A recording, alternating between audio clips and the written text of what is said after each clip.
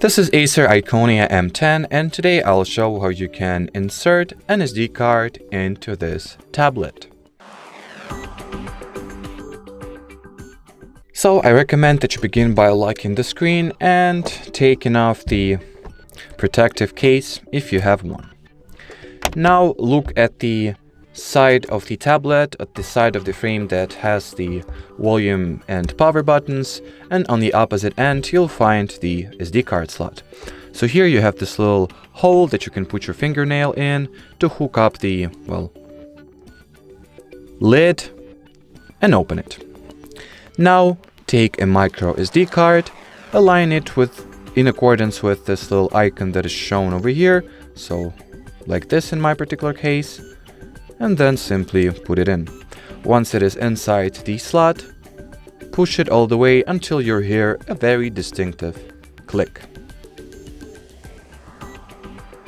So in my case, it does not want to go in, or actually I guess you can just use the lid to push it in.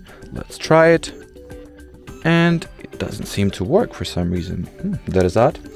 Well, my fingernail is simply not long enough to push it as deep as required, so let me use some other tool and try it out. Maybe yeah, as you can see, it's not very convenient to do that.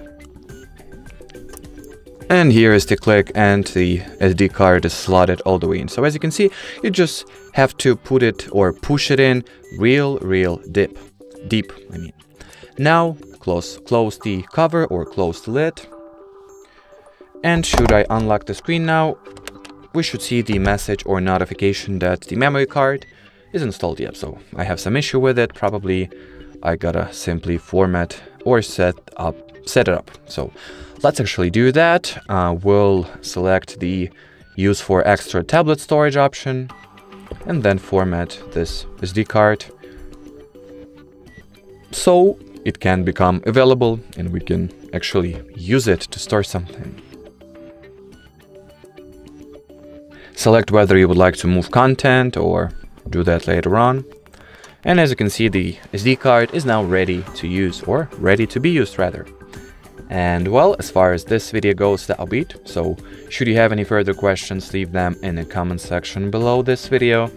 But as for now, thanks for watching and bye bye.